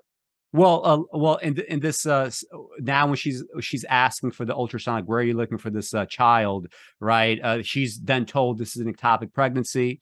You're going to have to now, get an abortion to essentially. And that brings up another point. Let me make save her life, point. Right? When someone has a botched abortion or an abortion done by one of these butchers, it makes miscarriages years later all the more likely. So exactly. If you have a 16-year-old girl who gets pregnant and she's too young and her parents say, Missy or whatnot, we support you, whatnot. She goes to Planned Parenthood. has a nice, safe procedure, no problem. 10 years later, she meets Mr. Wonderful, gets married, has a good job. He's got a good job. They got a home in whatever suburb. There's no problem. But you force that girl at 16 to go to a back alley butcher who is going to be like this guy I mentioned who got his degree probably off a cereal box or something. Now, something's wrong with her fallopian tubes, or there's scar tissue caused by or she might have had some life-threatening thing where she had to have a hysterectomy because not all of the what's the thing around the fetus? The Hollywood celebrities eat the placenta. Not all the placenta was removed, and so it rotted inside of her, and she can't have kids. There's all kinds of complications because you're now sending women to these back alley butchers in states that don't allow for abortions. It's fucking insane. Yeah. There's not too much to say here, except, I mean, look at the terms that she gets home, right, and she has that essentially that placenta. We didn't get to bury our baby. My husband didn't have to bury me. Our surgeon had been right. Our baby had died some time ago, and all he could do was find the placenta. But while I recovered at home, we had something to know our baby by. We named this child Chameleon after Saint Camillus de Lelis. He was a 16th century gambler who was treated so poorly by his doctors that he founded a nursing order and ultimately became a priest and a saint. Right. So, I mean, like all the way to the very end, right? It's just this kind of like ideological strategy to avoid dealing with the facts, right? I mean, most people that get abortions, they don't name their abortions, right? They don't dub it with anything, right? But here, right, because this in her mind, right, it has to not be an abortion. You can't use that dirty word, right? The best thing you could do now is not only to not use that dirty word, but to also give this placenta essentially a name, right? Anyway, it's just such insanity, right? I honestly don't even know what else to say about that. I saw the line, doctors can't value their women by saying their baby is worthless. Well, it's not a baby. And no one's saying it's worthless. If you want to, if you're 2 or 3 months pregnant and you want to say that, your baby is named Camilla or Bubba, fine. But the idea, that's just personification, I named this cat Kabiria, and she's at my feet and she's my baby. I call her my baby. But I recognize too, I mean, she has more right than your typical, any fetus. That's literally true. Like, people might find that inflammatory, but that's literally true. A living cat has laws preventing it from being abused arbitrarily, right? Yeah. A zygote does not. Yeah. Now, watch. Here's something that she can do without any problem. Now, she just respired. She just took in a breath and exhaled. A fetus can't do that. And even a fetus that's 7 or 8 months old has to respire through the mother. So again, you're reducing the mother, the woman, to basically being, a glorified baby factory, and why would you want to do that? These people, and this is why people are right when they say it's not just about abortion. It's about putting women back into the kitchen, ceding their life to their male. It's about all these other things that are going to be attended. Now we're going to go after the queers. Then after them, we're gonna go back after the blacks or whatnot. We're not going to be content with just killing them randomly every time they get out of line and give lip to a fucking cop. We're gonna, actually do whatever they have in their end game.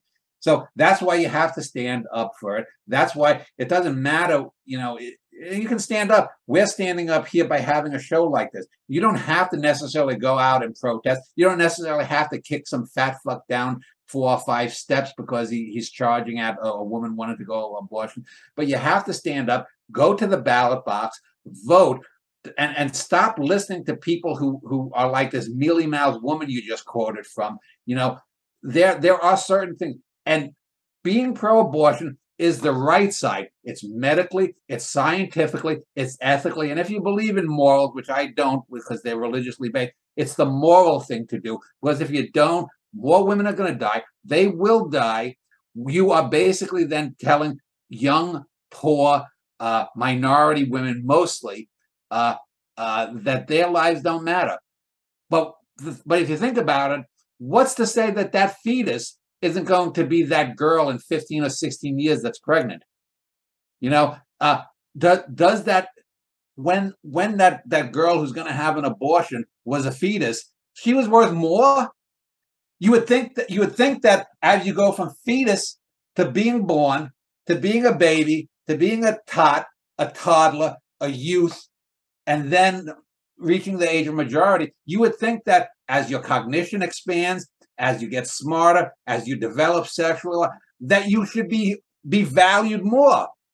If I could go back 47 years or so when Jessica was a fetus and say, "Oh, there's my future wife inside her birth mother." Jessica's adopted like I am, but she doesn't know. And then compare her to Jessica and all Jessica's done, all the stuff she's written, all the great stuff she's written. Fetus, accomplished human being. Yeah. How do you even make that kind of equation? And anybody that denies this, they're only denying it in that kind of a 0.0001% of the life when they're actually asked that question. They go around, in their everyday lives, assuming that what you just said, Dan, is absolutely true, right? They would, granted, I'm sure this woman, felt sad about this ectopic pregnancy. I'm sure she felt sad about like a previous miscarriage, but I guarantee you she would feel much sadder about losing like a 2-year-old versus, 10-year-old versus her husband, right? Yeah. And the laws, like, that's the crazy part. Everywhere historically, anywhere that you look, the laws are always sort of set around these facts, right? Abortions were rarely treated in the same way that murder was, right? Very often it would go down to like when you quote it from the Bible, what the husband would say, simply because, this would be the question: do you want to have this child? Yes or no? If in any way the answer was no, these punishments would be lighter, right? It's kind of, like, if you're walking down, if someone's walking down the street and they assault a pregnant woman, that's obviously like very different stakes, right? If she wants to get abortion versus not, right? But in no case would it be considered a murder. And even again, people like Ben Shapiro, who would suggest otherwise, they still are not willing to prosecute women. And of course, it's always some sort of infantilizing argument. Last point, the last thing I saw something the other day. Idaho has a trigger law that protects the quote unquote fetus, even if it's rape. Now the rapist can't force the woman to have to bring the to term, but Idaho law, I think it's Idaho, states that the rapist family has the family of a rapist has more right to see their progeny be born than the woman has control over her body. This is even far beyond this. People are quoting the Handmaid's Tale, or they're quoting the what's his name, Philip K. Dick's The Man in the High Mountain, or whatever the fuck, they're quoting all of these doomsday scenarios or whatnot. But that's even farther along than those two cases. Yeah, and I mean, if you just think about it, just like, especially if you apply this to any other situation, like you see like cats on the street. Imagine some freak is like, cats, like, we need more cats, we need to get them pregnant again and again and again. There's just something so sick about this idea of, let's produce more babies. And of course, like, everything is just straining, right? Everything is straining under a lack of resources. Everything is straining from overpopulation. And it's underpopulation, according to Elon Musk. Yeah. Nice segue. Yeah, it's just some sick shit. But anyway, so we're gonna just go through these other shows systematically. So I guess I'm gonna end this. I guess this was ArtiFact number 29. Thank you for watching, listening, whatever. We are wherever you get your podcast from. Just type in ArtiFact books, art, and culture, and you will find it. Also have a Patreon page. That's patreon.com/automachination. If you want to get exclusive videos not available to the public. And as far as the public goes, also automachination.com for all of your literary needs. And we'll come back with another video